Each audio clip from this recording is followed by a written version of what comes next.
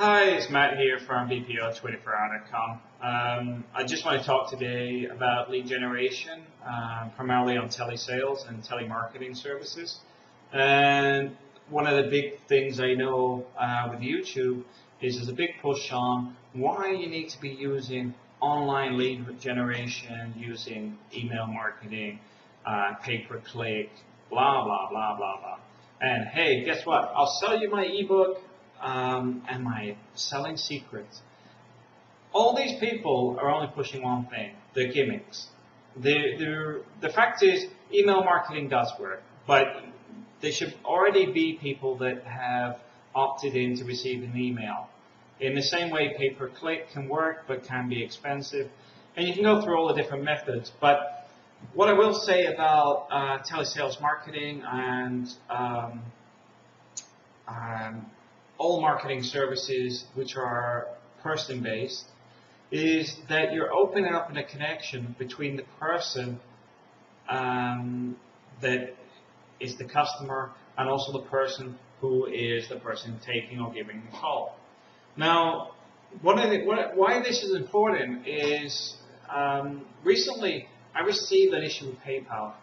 This is the most relevant bit of information to explain why this is important. They sent me an email saying, hey, you need to send us your information because we've registered you as a non-profit organization. Right. I received 2 payments from friends. This is personal friends, so it's personal payments to do with disaster relief here in the Philippines because we ran some food aid up to northern Cebu. We also bought water for another island, and most recently we bought a load of baby clothes and baby stuff for one of the relief shelters here in Cebu as well, from people that have come from the disaster zones. Now, PayPal just froze the account. Now, not that they didn't call me. They say, Matt, we've had 2 payments. I'm not quite sure where they come from, or are you a charity organization? Because firstly, they're people. They're people I know. They're not what I would call donations or canvas donations. These are people that have just given like a few dollars to help with the situation here. Secondly, there was no contact made. They just sent an email saying they'd frozen the account, and I had to supply banking details and business registration as a charity and all this stuff. At no point did I say I was a charity. I have never said that as a charity. Now, the only way they would have got this information was actually taking it from my Facebook account, because it was just like some people asked me, hey Matt, can we send you some money, blah, blah, blah. Okay, sure, send it to my PayPal. That was it. There was no direct canvassing going on. It was just a case, if you can't help, it's up to you. And I state that I'm not a charity and I'm not an NGO organization. I'm actually just a person that lives in the Philippines, in the middle, just south of a disaster zone. Some people got hit pretty hard here. They lost literally everything. You can actually look through my photos if you're interested, where we took a lot of food aid up north. You can probably hear the noise outside. It's a tinny little motorbike. Thank you very much. Because I've got the windows open at the moment, and also the doors, because today is unnaturally cool here in Cebu. It's actually more like an afternoon in the UK, which I'm enjoying the weather with no aircon on. Something I haven't done as far as I can remember. So yes, I'll have to put up with the noise. Sorry, I apologize for it being on the video. But the point was, with the PayPal thing, is no personal contact was made. Even going through to the point now where I've told them, you know what, just shut the PayPal account down. I've tried emailing you, I've tried contacting you, and all you do is send me generic emails. Generic emails is not a response anyone should be getting. I hate them. If you send me a generic email, the first thing I do is delete it. I am not even going to read it. It's impersonal, it's not For me, etiquette-wise, it shows no effort's been put into sending me something. It's just like, hey, I'm just going to send out 100,000 emails and see if anybody actually listens. I hate it. Now, you probably think, yeah, but you do that with a call center. We don't. When we call people, although a lot of it is scripted, the fact is, if you're not interested, you can close the call down there and then. But if you are, we also want to move it forward from qualifying for whatever the service is to moving on to what your inquiries are. For example, for solar lead generation, you might want to know, do I get any subsidies? Do I own the system? Because some of them are, for example, some of them are leased services. You're just leasing the roof space. The fact is, you don't even own the solar system. And these things baffle some people because they're unaware of the cost relating to solar systems. Because they think it's going to cost me a fortune. They were expensive systems. At the same time, they might find they just reduce their energy bills by leasing out their roof space, and then they just pay a reduced rate on their electric. There's lots of solutions out there, depending on what you're willing to spend and what you're looking for. So I would say it's not as simple as, hey, are you interested in these services we do, blah, blah, blah. Interpersonal conversations actually generate better leads, but also create an atmosphere and connection between you and the customer. Or for us, as your lead generation company, we create the initial foundations for that lead generation for you and your customer to move on to developing the sales. Because the other thing is, people forget the next stage from that. In an email, I buy car insurance from you. I can guarantee you're going to send me an email on my birthday. You're going to send me one on the renewal. You may send me some promos throughout the year. Do you know how many I read? None of them. I only take an interest on the renewal, but I also know on a renewal, I will only get a better deal by actually transferring to somebody else. At the same time, if it was interpersonal like this, like, say for example, I knew your insurance renewal was up, I called you up and you said, well, I'm still looking for quotations. If I said to you, okay, we'll get your quotations, have a look online, or we can do it for you. But if you've got something, give us a call back, and I'll see if I can beat the quote. Now, the first thing you're going to think of, okay, well, I'm going to try and get the best deal I can. But the second thing is, you are going to call me back. Now, that is not lead generation, but a blend of lead generation and customer service. Because the fact is, I know your insurance is coming up for renewal. At the same time, I'm promising to get you the best deal possible. At the same time, I'm making an effort by actually calling you up and you say, hi, I sold you a policy last year. I know it's up for renewal, blah, blah, blah. At the same time, there might be some changes in circumstances. They might say, well, my son needs to be added to my insurance. How much difference is that going to make to my policy? Having these bits, you can't really do on emails because they just end up going back and forth, back and forth. But also, there might be, if you're dealing with a broker, better deals out there for the insurance because you're not fixed to one company. If I was an insurance brokerage here, I might actually be able to offer you a better deal by having multiple companies available. Even if you source things yourself and come back to me and says, Matt, this is the best deal I got, and I'll say, okay, well, give me a couple of hours, give me 20 minutes, and I'll see what I can do, see if I can get you a better deal. But also, you can upsell with that. Once you have that relationship, you can upsell. You can't do that in an email. I've got friends with VAs where they've literally had some serious problems happen here, where their entire home's been wiped out. They're not my VAs, by the way. They're VAs further north. But they got fired for not turning up for work because their boss is in the U.S. Because their relationship is primarily done via email. All the person seen in the U.S. is just somebody that types text. They don't see that as a person. That person that they just fired has lost everything. Their entire home got blown away.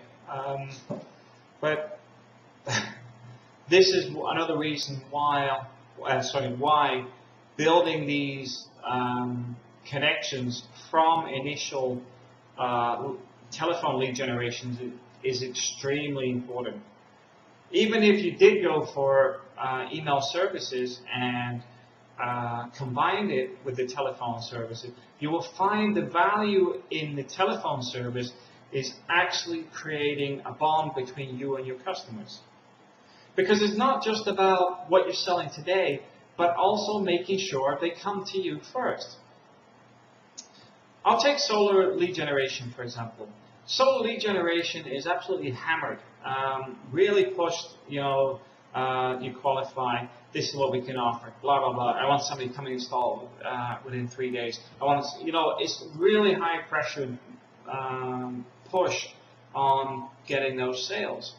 But for me, as a business, I think it's a little bit too aggressive if it's got to be closed that quickly.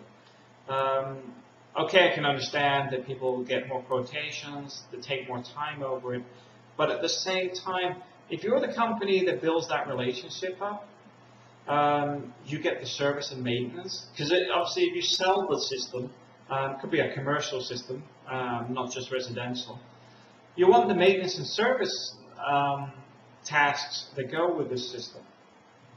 But also, with solar development, it's now really getting thrust forward.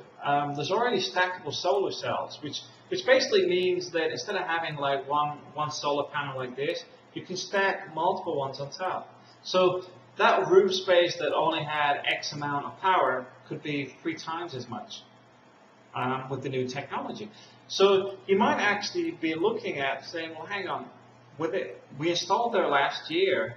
This new technology will actually adapt to the system they already have, or maybe you installed it five or 7 years ago and maybe just want to chase up and see if they want any extra additional services or an upgrade to the system. There's going to be a lot of marketing that follows on from that initial sale. But some of this gets affected by direct high-pressure selling. Because if you keep really pushing customers, the last thing they want to do is hear your voice on the phone.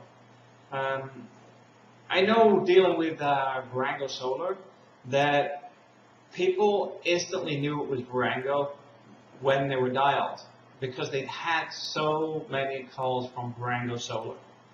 I know locations like Bakersfield have been absolutely saturated with telemarketing for Varango, but at the same time, will that have a long-term effect on sales? I think it might do.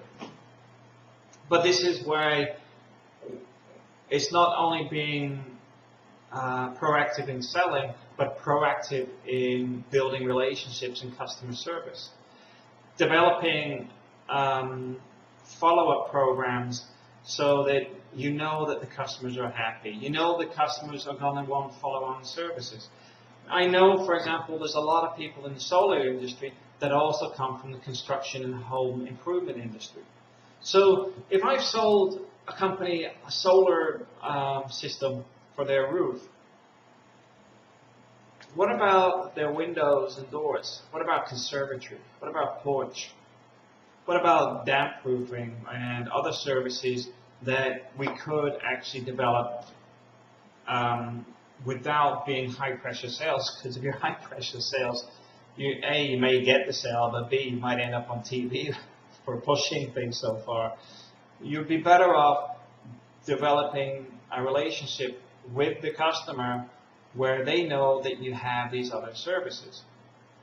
Also, if you call them up for their servicing and check that, hey, how's it going? You've had your solar panel service this week.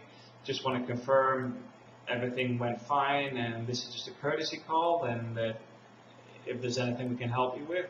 And you could throw in there, are you aware we also do home improvement? You know, it all depends on the customer, obviously, but at the same time, the market's there to be developed. Emails can't do that. That's why one of the reasons I put this video together is I think people are getting confused with pay-per-click and online marketing as the only source. The fact is, telemarketing, telesales have been around a long time and it's not going anywhere. Also, we do pay-per-click. We also do viral marketing and also captioning and subtitles, which are slowly moving into the SEO circuit. Fact is, you don't want to be just in one focused environment for marketing and sales. You need to be covering them all. Customer service is a very, very key one, because customer retention is something that a lot of people overlook. They may see it as not cost effective, but at the same time, I don't think they really look at the value in good customer service. Because I remember years ago, one bad customer tells 25 people. So you upset one customer, there's 25 people that won't be buying from you. So from that, that figure alone, you wonder, okay, is it worth spending a little bit extra time to make sure the customer's happy? Also, I know from the way I buy that if I'm happy with a company, I will keep reusing the same company. It might be a UK thing, I'm not sure, but I know that people like to shop around, but at the same time, even if you do the courtesy call to say, I know you're going to have car insurance renewal. I know you're going to look for other quotes for your conservatory, windows, doors, whatever you're doing. You can actually turn around and say, you know what, go and get the quotations. Tell me what the best figure is you come back with, and we'll see if we can work a deal for you. Because that's the thing, if you already have that retention there, you're going to beat the other salespeople anyway. Because the fact is, there's a difference. One of the things people forget, because I know some people will be thinking, oh my God, he's giving away sales, telling these guys to get other quotations. Well, the fact is, if they're going to get other quotations, get them to get them first. And the reason being is you could turn around and say, you know what, you get that quotation, bring it back to me. All you have to do is close the deal by saying, okay, how can we make this work? Because the figures are already being put together. You can see what the best quotes are. It's all laid out in front of you. All you have to do is say, okay, well, you know what, I'll give you a free window. It's things like that. As simple as that could close the deal because you're already undercutting the other competition. Or if the deal is that good, it might not even be worth your time. But the fact is, they were going to get quotations anyway. But the advantage if you've got it on the close, it's very unlikely they're going to be able to beat you on the deal. I know a lot of salespeople out there will be trying to make sure that nobody looks elsewhere. But I think the market has changed so much in such a short period of time that you need to be aware that they will look elsewhere. And that takes 5 minutes on Google to get quotations on things. But also, they don't want people coming to the house. That's the other key thing here. I know I don't high pressure salespeople come to my house selling me windows, doors, this sort of thing. So if you already have a deal in place, they already know what you're going to offer on the table. So you can actually even tell them, you know what, I could send somebody to measure your windows and doors for you. Or you could actually just say, you know what, just like I said, get somebody to give you a quote and then come back to me. All this comes back to the fact that lead generation, I keep saying solar, there's so much solar stuff on my brain at the moment. It all comes back to lead generation. it's not going away. It's a business that is here to stay, especially with telemarketing and telesales, because it's a market that has been around for so long, and it's person to person. Because I'll take I'll give you an example. Mobile phones. When you get an email that says, hey, there's the latest mobile phone, how many of them do you click through on? I delete all of them. I have to admit, I don't even read them. If I know it's for a phone or something, I just delete it. Because the fact is, I want to hear it from a person. I don't want to hear an email doesn't sell you a deal. It just shows you what's available. Because if you do it person to person, there's the phone. The same offer that guy was selling you in that email. But to a person, you say, okay, will you throw in a free charger? That's what closes the deal. I'm not saying that it's necessarily going to close, the emails don't work, but I'm saying that for people that are geared towards getting those sales time after time, person to person is going to have a higher sale rate than emails. Primarily because it's a person-to-person relationship. That's why I'm a strong believer in trying to keep things in niches. Like I was saying, with solar, for me, is like a house. You know, you got the solar on the roof, you got the windows, the doors, the conservatories, the extensions. All those can be in one niche. Same with the insurance, and then you can have other niches for holidays, vacation insurance. They're separate niches. Although they can be marketed online, I think a lot of it, if you get the right deal on the phone, it will close a lot faster. Anyway, that's me for today. Thanks for listening. That's Matt from BPL24hour.com. Thank you.